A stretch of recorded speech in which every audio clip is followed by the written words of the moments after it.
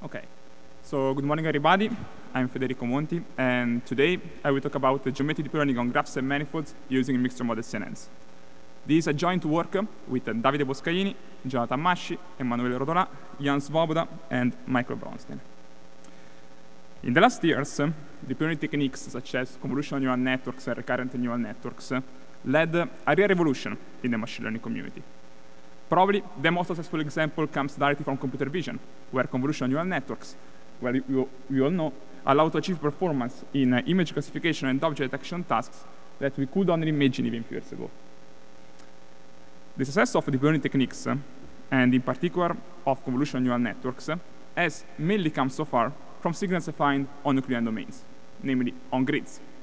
However, in a multitude of different fields, one may have to deal with social networks, regulatory networks, or, for instance, 3D shapes, namely with data that can be represented at best not recurring to Euclidean domains, but rather to graphs and manifolds, and in particular to signals defined on these domains.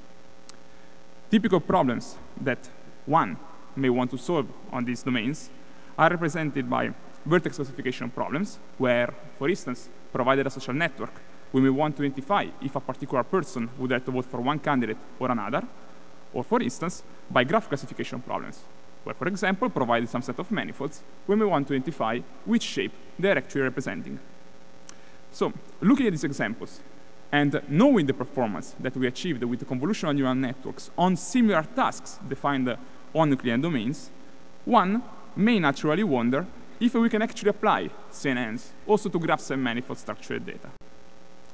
Well, unfortunately, while convolution appears as a well-defined operation on Euclidean domains, on graphs and manifolds, things are not that easy.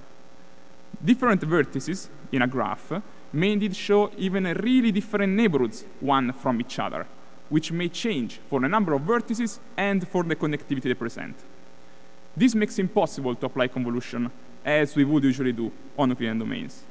Therefore, in order to extend such an operation to these particular domains and so generalize CNNs also to graph and manifold structured data, we need to resort to some particular kind of construction.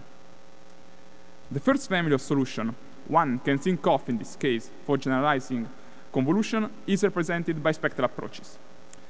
Here, the main idea is basically to generalize the Fourier convolution theorem also to graph and manifold structured data, thus realizing convolution not in the spatial domain, but rather in the spectral one. So in few words, observing that the complex exponential corresponds with the eigenfunction of the Laplace operator in Euclidean domains, people started to consider in previous works the eigenfunctions of the graph Laplacian as a generalized version of the typical Fourier basis. Exploiting such a top function, one can realize a graph convolution just projecting a provided signal over the eigenfunctions of the graph Laplacian, thus realizing a graph Fourier transform, then multiplying the obtained spectrum for some set of spectral coefficients, and finally projecting everything back to the original domain. This intuition, which has been exploited by many different authors in the last years, has led really good results for signals defined over one graph. However, despite this nice performance, this kind of construction suffers an underlying drawback. Namely, graph Laplacian eigenfunctions are inconsistent across different domains. So if we take, for instance, two different manifolds, and we define the same exact signal on corresponding vertices, if we then try to realize convolution exploiting the same set of spectral coefficients, well, this is the result that we obtain. As we can see, even if we use the same input signal and the same coefficients, the final result is really different from one case to the other. This directly comes from the different behavior that graph Laplacian eigenfunctions show across different domains, which indeed change in a non-regular way from one case to the other, thus changing the behavior of our graph Fourier transform and so necessarily the behavior of our graph convolution. In order to extend convolution in a consistent way across domains, we need therefore to resort to a second family of approaches, namely to spatial approaches. Here, the main idea is basically to apply a template on some neighborhood representation, which is obtained mapping the neighbors on some finite fixed structure, Actually, this is also the idea that there is behind convolution when applied over images. When our neighborhood representation is just represented by a possible patch that we can extract around a given point, and the template is just represented by the filter that we want to apply. Actually, this is also the main idea that there is behind our approach, which indeed can be categorized as a spatial solution. So, in few words, we assumed in our work that the relationship between nodes is described by some set of coordinates u. These coordinates can be, for instance, the geodesic distance and the angle with respect to the direction of maximum curvature on shapes, or the degree of neighboring nodes on graphs. Define this set of coordinates, we then introduce the notion of a learnable patch operator. We define for this a set of kernels in the space defined by coordinates u, and for each kernel, we extracted the average value of all the neighbors that were falling in the same region of space. Vectorizing this set of average values and then multiplying each of them for some particular coefficients, we finally realized our generalized convolution. A key point of our construction is represented by the way in which we treated the different kernels. Indeed, the position and shape of the kernels was not fixed, but rather it was learned at training time together with the values of the filters. This provided flexibility to our network, giving the possibility to our CNN to directly learn from the data, which was a good configuration of the patch operator to apply in order to produce good performance at training time.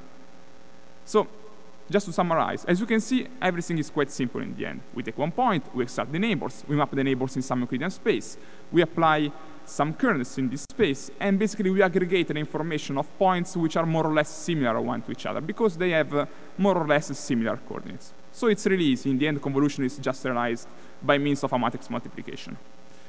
However, despite its simplicity, we observed that this kind of construction was able to produce really good results on a variety of different tasks. In particular, the first problem that we decided to face with our approach, that we named Monet, Mixture Model Neural Network, is represented by a graph classification problem. So probably this is a toy example for today's standard, but still it's good for showing the capabilities of an approach on a well-known task. So in this case, we decided to represent the various images of the MNIST datasets as signals defined over graphs. In particular, each image is represented on a graph which is different from one image to the other. In order to compute the graph, we just applied superpixel at first over the provided image, and then we connected two superpixels if these were showing a sufficiently small Euclidean distance. In our final construction, basically a superpixel corresponds to a vertex, and the signal that we have is just the average gray level signal that we can extract from each superpixel. Our goal is always the same. We just want to classify each image, here defined as a signal defined over a graph, with respect to a digit that it is representing. So, exploiting in this case the Euclidean distance and the angle with respect to the x-axis as coordinates for defining the relationship between different nodes, these are the results that we obtain with our approach. As we can see, while ChebNet, which is one of the spectral approaches I previously presented, shows an increasingly drop in performance with respect to the variability of the graphs that we generated, which is naturally inversely proportional to the number of superpixels considered, our approach is able instead to produce, in every case, an accuracy larger than 90%, showing in this way a much more robust behavior with respect to ChebNet. The second problem that we decided to face besides this graph classification problem is represented by a semi-supervised vertex classification task. So we took in this case the famous Cora and PubMed dataset, which are represented by two citation networks where vertices are papers and edges are citations among them.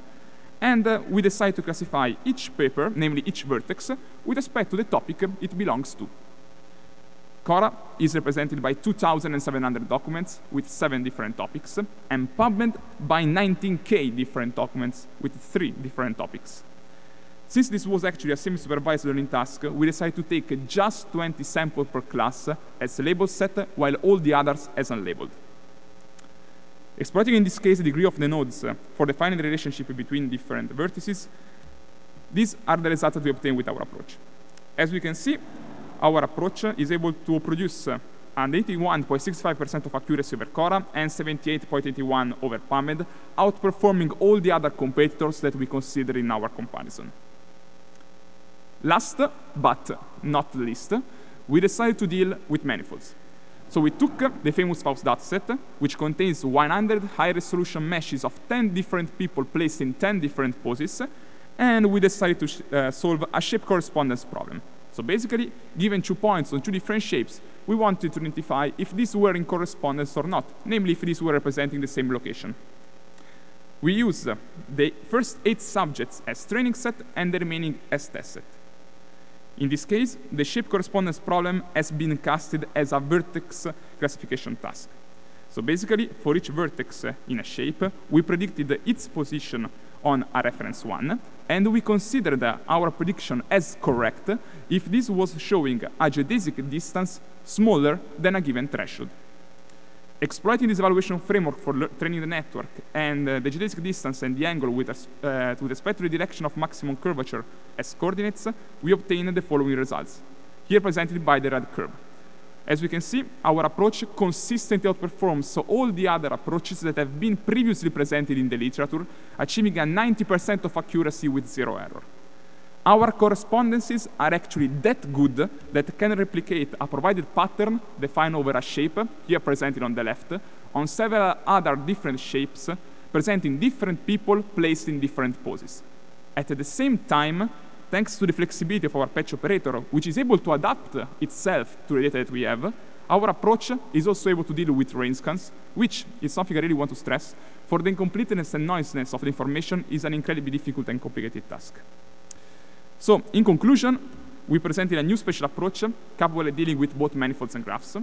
Our approach generalizes across domains, and it outperforms several different alternatives on graph classification, vertex classification, and shape correspondence tasks. Thank you very much for your attention, and if you have any questions, please feel free to ask or come to our poster.